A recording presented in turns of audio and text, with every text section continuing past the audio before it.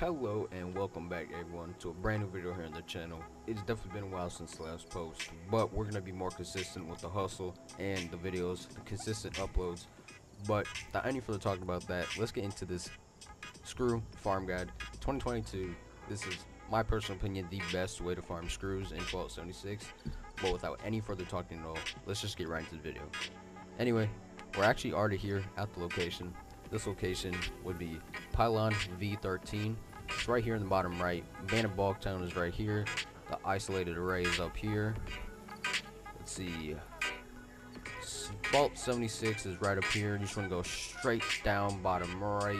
You guys are going to find the Pylon V13. One thing I will warn you guys about is there are lots of Gulper, Mirelurk, lots of the chance for behemoth spawns. You guys just want to be careful when going through here. But you just guys want to follow the path I go, and all you want to do is come down through here, up the stairs into this truck right here.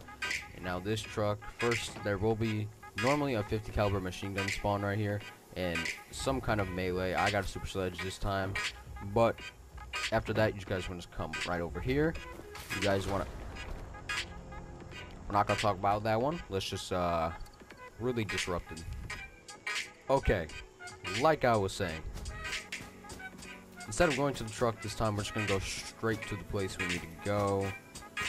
50 caliber machine gun, we already know is not there, so we're just gonna come straight over here. All you guys are gonna do is follow the road down here until you get to this alleyway. Now all you guys want to do is take these stairs all the way up. And now guys, if you do enjoy this or it helps you in any way, please drop a like and subscribe. It's much appreciated and it helps a lot. But off that topic, let's continue. Once we're at the top of this roof, all you guys want to do is go down this abandoned elevator shaft, and then as you guys see, there will be tons of telephones and typewriters. All you guys want to do is collect every single one of these telephones and typewriters. I'm gonna go ahead and fast forward through this so you guys can see.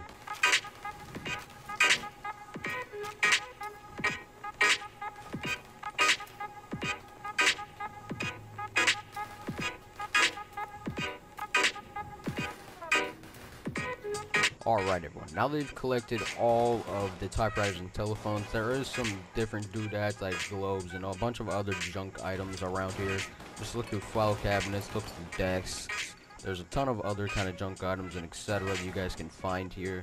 Just go and take all of it, and you guys just want to drop it down into here. And here you'll also find many bags of cement, lots of other trinkets and junk items. Just look around, it's all over the place. There's tons of toolboxes, tons of different things you can loot. There's junk items all over the place. Got toolboxes here, caps with plans and more junk items. You just want to collect everything you can around here. And then if you guys come right over here, there'll be about 5 more bags of cement. So it is also very amazing for if you guys need cement. But just continue around here. We got some tool walls. Just collect everything you can. And then once you're done with everything, you can follow where I go. You guys just want to come out here. You guys want to come through this wall, come out of here, down the stairs, and right here there'll be a Tinker's Workbench where you can scrap all of the junk you just got. And guys, as you can see right there, we got 42 concrete from that, 3 circuitry, which is nice, some copper.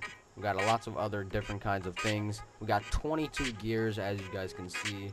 Screws, we got 13, lots of springs and steel. That is going to be the screw guide. Lots of other things you can get from here. Lots of junk items.